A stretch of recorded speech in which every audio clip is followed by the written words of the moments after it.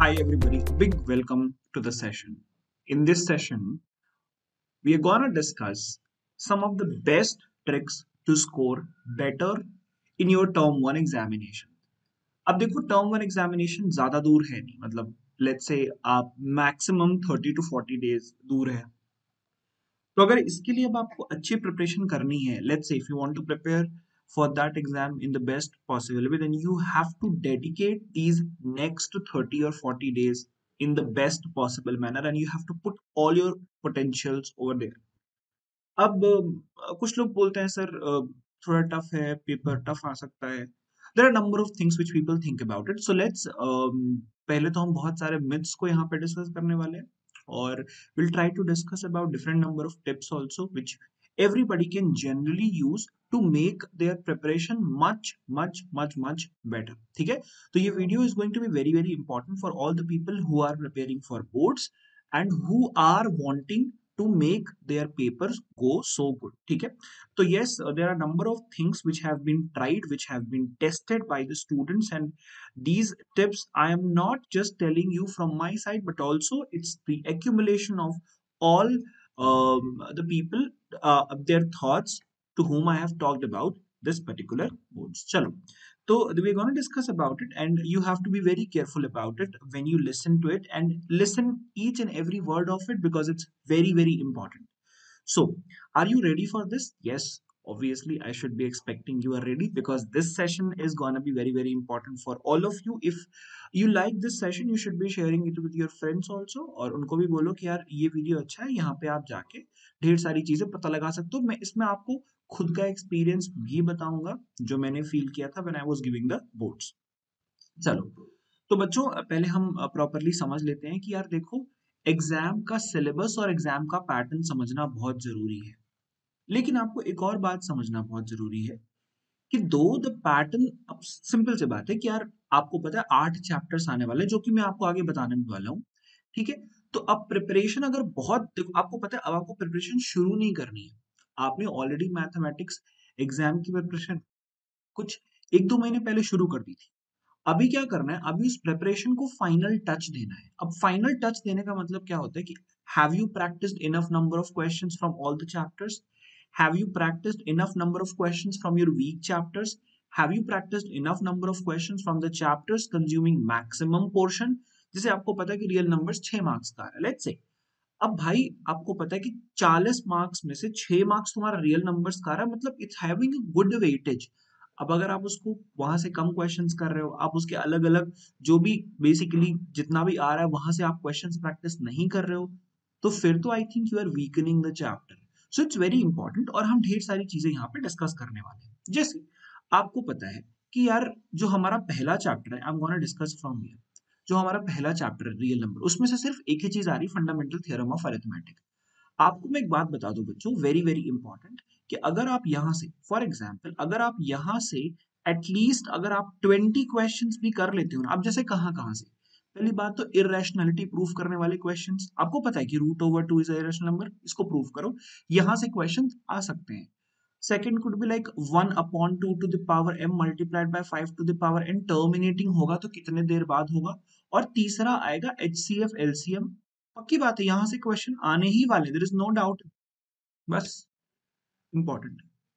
अब चलो थोड़ा सा आगे बढ़ते हैं। तो वैसे आप पॉलिनॉमियल्स में देखो सिर्फ 2 टॉपिक्स हैं जहां पे आपको रिगरसली क्वेश्चंस लगाने हैं। ऐसा नहीं कि आप इन 2 टॉपिक से कुछ क्वेश्चन लगाओ कुछ क्वेश्चन ना लगाओ, नहीं, you have to completely go through all the questions, और काफी बढ़िया तरीके से। Zeros and coefficients of quadratic polynomial बस आ रहा है, क्यूबिक पॉलिनॉमियल नहीं आ रहा, तो वहां से क्वेश्चंस आप ना लगाओ तो बेटर है। उसके अलावा substitution elimination in the pair of linear equations, and then similarly you know that okay ये हमारा रिक्वायर्ड टॉपिक है, यहाँ से हमारे ढेर सारे कॉन्सेप्ट्स हमारे पेपर में आ रहे हैं। एक सेकंड, जस्ट अ सेकंड। सो अब अगर आपको ये सारी चीजें पता चल चुकी हैं, now you have enough clarity about it कि हाँ चलो ठीक है यार, ये हमारे 30 डिग्री है, ये sorry this is for 30 degree, 45 degree, 60, ठीक है। अब आपको दो चीजें जरूरी है। पहली बात तो जब आप क्वेश्चंस लगा रहे हो तो प्लीज ये आप 8 जो चैप्टर्स हैं बेसिकली इनका आप सिलेबस निकाले कहीं पे रख लो। क्यों? कई बार ऐसा भी होता है कि आपके कुछ एमसीक्यूज ऐसे, फॉर एग्जांपल मैं आपको बताता हूँ, सैंपल पेपर में एक एमसीक्यू आया हुआ था आप देखोगे यहाँ पे कोऑर्डिनेट ज्योमेट्री में जब हम बात करते हैं ना, तो कोऑर्डिनेट ज्योमेट्री में कहीं पे भी हमारा ट्रायंगल के फॉर्मूले का मेंशन नहीं है। लेकिन आपको पता है एरिया ऑफ ट्रायंगल इसमें पढ़ाया गया इस चैप्टर में, और आपके पेपर में भी एरिया ऑफ ट्रायंगल आया था, जबकि यहाँ पे तो मेंशन भी नहीं है एरिया ऑफ ट्रायंगल, वो तो आ ही नहीं रहा है। तो क्यों पूछा गया क्वेश्चन? क्वेश्चन इसलिए पूछा गया क्योंकि वो question without the formula answer किया जा सकता था। क्यों? ये आपको कोऑर्डिनेट दिए हुए थे तो आप हाइट निकाल सकते हो, ये डिस्टेंस आपको दिया हुआ था तो आप पक्की बात है बेस निकाल सकते हो। तो half of base into height फॉर्मूले से आंसर आ रहा था without using the coordinate form of area of triangle. तो ऐसे क्वेश्चंस आ सकते हैं जो आपको लगे कि नहीं ये तो फॉर्मूले से सॉल्व हो रहे हैं, बट एक्चुअली में ये आपको जनरली भी सॉल्व, लाइक फॉर एग्जांपल एक रियल नंबर से क्वेश्चन आ सकता है, जैसे what is the form of a even number, general form of even number. आपको पता है सर ये तो यूक्लिड्स का क्वेश्चन है, बट ऐसा नहीं है। वो यूक्लिड्स डिवीजन लेमा का तो क्वेश्चन है ही, but it's a general question also कि 2m is basically the representation of a what, even number, 2m plus 1 is a representation of a odd number। तो इसको याद रखो, बहुत इंपॉर्टेंट है। और ऐसे क्वेश्चंस पक्का आ सकते हैं जिसमें आपको लगे कि अरे शायद ये तो हमारे उस वाले पोर्शन से है जो डिलीटेड है, बट एक्चुअली में that question can be normally solved also without using that concepts of the deleted portion. उसको भी यूज कर रहे हो तो क्या बात है, फिर तो बहुत अच्छी बात है। देखो अब आपको एक अच्छी चीज बता रहा हूँ, सैंपल पेपर में प्रॉपर्टीज ऑफ ट्राइंगल से भी एक क्वेश्चन था, प्रॉपर्टीज ऑफ ट्राइंगल से भी एक क्वेश्चन था, but that question could have been solved without using the properties of triangle. तो मैं आपको क्या बता रहा हूँ, मैं आपको ये बता रहा हूँ कि हो सकता है आपको क्वेश्चन लगे कि नहीं ये डिलीटेड पोर्शन से है, बट ऐसा है नहीं। The question can be from like any part of the chapter, but that question can be solved from the topics being mentioned in the syllabus, remember that, क्योंकि वहां पे पेरीमीटर पूछा हुआ था, और पेरीमीटर निकालना बहुत आसान है, तीनों साइड का एडिशन कर दो पेरीमीटर निकल आएगा। So yes there is a possibility कि आपके कुछ बहुत अच्छे जो क्वेश्चंस बनेंगे उसमें हो सकता है कुछ कॉन्सेप्ट्स को यूज करें जहां पे आपको लगे कि it is from the related portion, but वो नॉर्मली भी सॉल्व हो सकता है। इसलिए do not keep your brain वहां पे पेपर करते वक्त आप ये बिल्कुल मत सोचना कि कौन सा डिलीटेड पोर्शन से है कौन सा डिलीटेड पोर्शन से नहीं है। Do not create that extra thought in your brain. जब आप पेपर कर रहे हो तो try to practice, try to समझो कि यार इसको कैसे करना है, just find the solution at that particular, कि अब तो एग्जाम में क्वेश्चन आ चुका है, आप सभी बच्चों के पेपर में वो क्वेश्चन आ गया है, now you can not do anything, the only thing you have to do is to solve that paper out, that's it, that's it. कुछ भी करना हो करो, बस पेपर सॉल्व करो, वेरी इंपॉर्टेंट, ठीक है। ऐसे ही आपने सारे चैप्टर्स का देख लिया।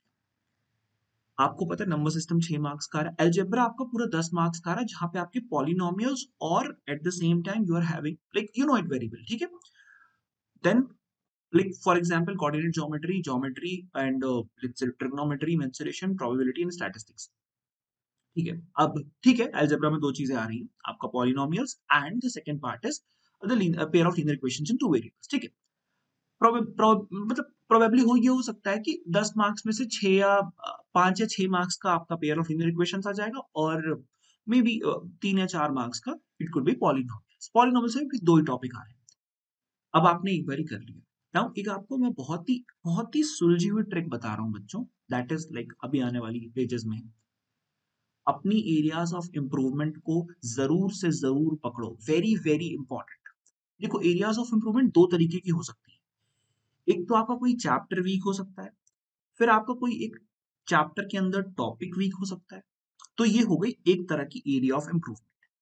दूसरी एरिया ऑफ इंप्रूवमेंट, जब आप क्वेश्चन लगा रहे हो तो हो सकता है कि आपका क्वेश्चन का आंसर गलत हो रहा हो सकता है आप स्टेप्स में मिस्टेक कर रहे हो सकता है आपको कॉन्सेप्ट्स आते हुए भी आप आखिरी आंसर में आने में गलतियां कर रहे हो। ये होती है दूसरी तरह की स्कोप ऑफ इंप्रूवमेंट। क्यों? क्योंकि भाई देखो एमसीक्यू क्वेश्चन में आपको बहुत अच्छे से पता है कि paper is not going to be solved, is not going to be written, is not going to be demanding steps। वो आंसर डिमांड करता है। अगर आपका आंसर गलत आ रहा है, इवन दो आपने 1000 स्टेप्स करके रखे हैं, teacher won't show any sympathy for that. Obviously फर्क ही नहीं पड़ता भाई, तुमने ओएमआर पे जो मार्क कर दिया दैट्स द फाइनल आंसर।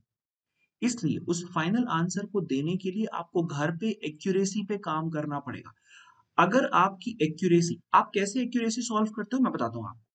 आपने कुछ 40 क्वेश्चंस पकड़े, देखो जो पहली प्रॉब्लम है जो देखो, दो तरह की इंप्रूवमेंट होते हैं। एक इंप्रूवमेंट ये होती है कि भाई साहब, एक इंप्रूवमेंट कौन सी होती है, एक इंप्रूवमेंट ये होती है कि सर जी ऐसा करेंगे कि हमारा कौन सा चैप्टर वीक है, हम ये देख लेंगे 8 चैप्टर में से। मैथ्स के एग्जांपल के लिए बता रहा हूँ, बाकी आप इसको फिजिक्स, केमिस्ट्री, बायोलॉजी और अपने हिंदी सोशल सब्जेक्ट सबके लिए यूज कर सकते हो। This is going to be a simple trick.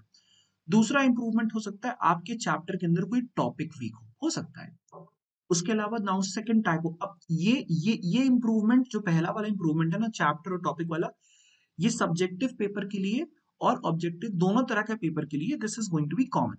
लेकिन जो सेकंड वाला है जिसमें आप क्वेश्चंस लगा के अपनी एक्यूरेसी चेक करने वाले हो, this is going to be most most most important in the case of MCQ question. क्यों जरूरी है भाई? सिंपल सी बात है।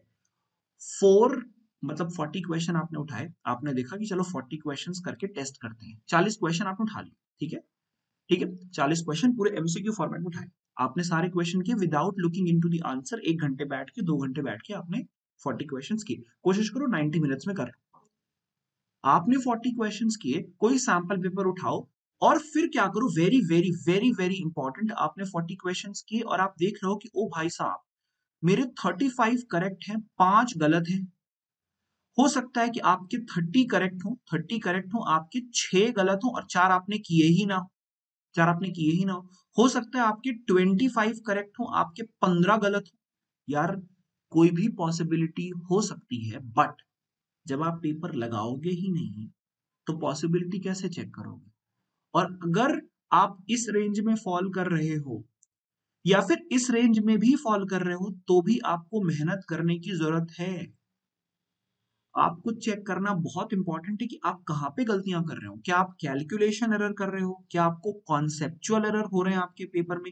ये बहुत इंपॉर्टेंट है पकड़ना। अगर आप ये नहीं पकड़ पाओगे तो द प्रॉब्लम इज दैट वो सेम चीज एग्जाम में एग्जिस्ट करेगी और फिर वो आपके एग्जाम को तंग करेगी। तो कोशिश करो कि अगर accuracy is the most important thing while you are solving the questions, और कोशिश करो कि जो आप घर पे 40 क्वेश्चंस कर रहे हो वो आप 80 या 70 मिनट्स में करने की कोशिश करिए। एग्जाम में टाइम मिलेगा 90 मिनट्स, वहां पे टाइम कम पड़ जाएगा क्योंकि वहां पे क्वेश्चन लेवल भले ही सिंपल हो, लेकिन हो सकता है आपका टेम्परामेंट कभी कभी धोखा दे देता है, कभी कभी हम ज्यादा नर्वस हो जाते हैं। तो उसके लिए भी अगर आपको रेडी रहना है तो क्वेश्चंस थोड़ी स्पीड के साथ सॉल्व करना है। याद रखो कि जो आपका आंसर आ रहा है आपके सॉल्व करने के बाद, क्या वो ऑप्शन है उसमें या नहीं है। अगर नहीं है तो हो सकता है आपने कोई कैलकुलेशन एरर की हो, तो प्लीज अप्रॉक्स आंसर मत मार्क कर देना। एक बार बच्चे ने क्या किया था, उसका आंसर 6.8 आ रहा था और उसने अप्रॉक्स आंसर दे दिया था 7, जबकि करेक्ट आंसर पता क्या था? करेक्ट आंसर पता है क्या था? पता है क्या था? बताता हूँ। 12 नहीं, 13.6, उसका डबल था। सिंपल सी बात है। और हमने गलती की, बच्चे ने भी गलती, उसने सोचा 6.8 तो काफी नजदीक है 7 की, मैंने कोई कैलकुलेशन एरर की होगी। तो ऐसी गलतियां ना करो बच्चों, ऐसे अप्रोक्सीमेशन ना करो, वेरी वेरी इंपॉर्टेंट, ठीक है। चलो, अच्छा, this video is going to be very very important for all the people, क्योंकि मैं इसमें डिटेल डिस्कशन कर रहा हूँ कैसे करना है, क्या करना है। फाइंड द सोल्यूशन, आपको पता है क्या करना है। खुद का आंसर चेक करके, फॉर एग्जांपल 40 क्वेश्चंस आपने कर दी, अब आप चेक करो कि भाई मेरे 40 में से कितने क्वेश्चन करेक्ट है, कितने गलत है और कितने मैंने छोड़ दिए जो मुझे नहीं बने, जो मुझे उस 90 मिनट के इंटरवल में नहीं बने।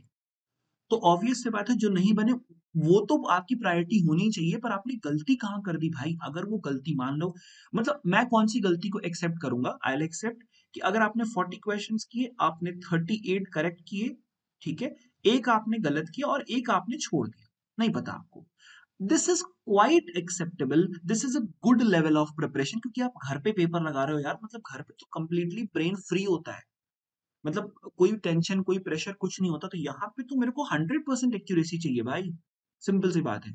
सैंपल पेपर आपके पास नहीं है तो यार देखो, वेदांतु भर भर के सैंपल पेपर दे रहा है। Do not wait for the subscription, go for it. तुमको भर भर के तुमको पेपर्स मिलेंगे भाई, पेपर लगाओ, बस पेपर लगाओ, मजे करो, और क्वेश्चंस तो लगाओ, उसमें मिल जाएंगे तो, ठीक है। तो यही एक सोल्यूशन है, आई थिंक काफी अच्छा है। Maintain a separate register for formula, theory and methods, obviously आपको पता है, इसमें कोई डाउट नहीं है। Things to consider during examination, attempt the familiar questions, very important. Answer in steps, नहीं गलत बात है, ये तो हाँ जरूरत नहीं है, ठीक है। और सिंपल सी बात है, मतलब कुछ चीजें हैं। अब देखो, ये सब तो बहुत ही कॉमन है, जो मुझे काफी चीज बतानी थी मैंने ऑलरेडी बता दी है, ठीक है। कुछ चीजें काफी कॉमन है। थैंक यू बोलने से पहले मैं आपको 2-3 चीजें और बताना चाहता हूँ। देखो बच्चों, अब ऐसा टाइम आ गया है, आपको चाहिए, चलो अभी भी मैं आपको टाइम दे रहा हूँ और सारे बच्चे मेरे को आप प्रॉमिस करने वाले हो इन द कमेंट बॉक्स। क्या प्रॉमिस करने वाले हो? एक बार आप ये मेरी बात पहले सुन लो फिर प्रॉमिस कर।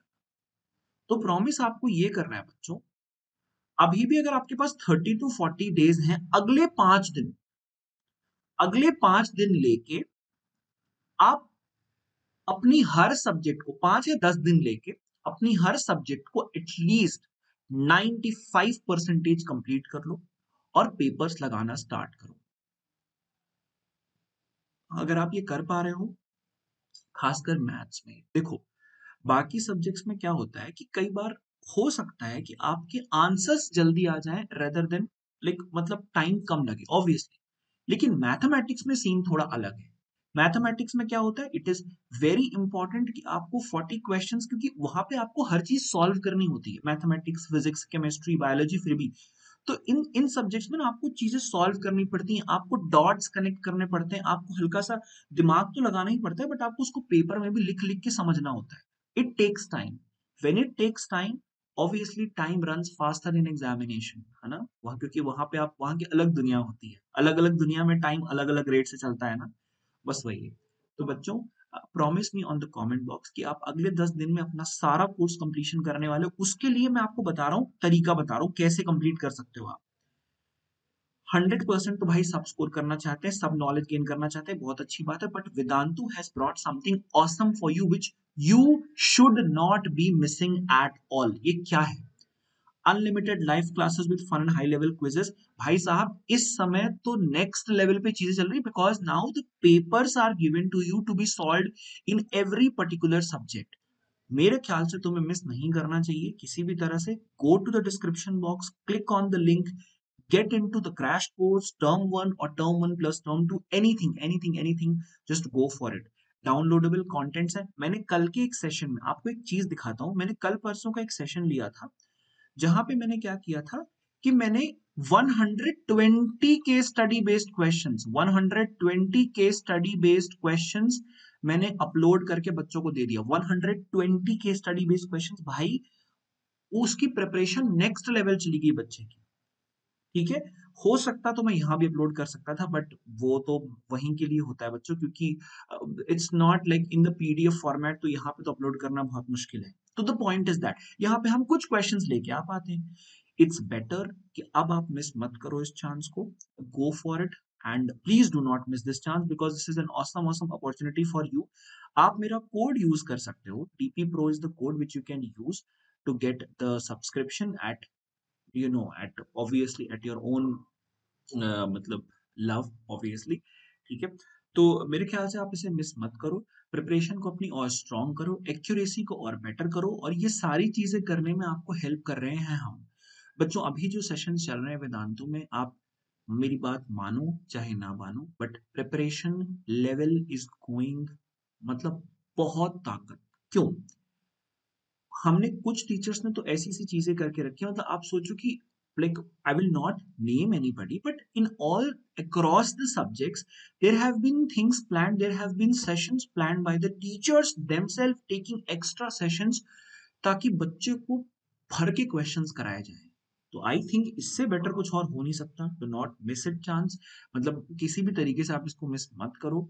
And yes, that's it for today's session. Thank you so much. Right on the comment box a promise that yes, you're going to do much more number of papers। Obviously आप अपनी accuracy को check करने वाले हो, steps में जहां गलतियां करोगे वहां पे आप खुद को कोसने वाले हो, खुद को टोकने वाले हो, खुद को पोक करने वाले हो कि नहीं भाई यहाँ पे गलती नहीं करनी है, हम बार बार मिस्टेक कर रहे हैं ये वाली। याद रखो, DP pro is the code, use the code to get into it, use the code because yes, this will help you get into my batches, my sessions, सब कुछ एक्सेस मिलेगा आपको। So do not miss it। Thank you so much, have a good time, bye bye and take care, lots of love, bye bye।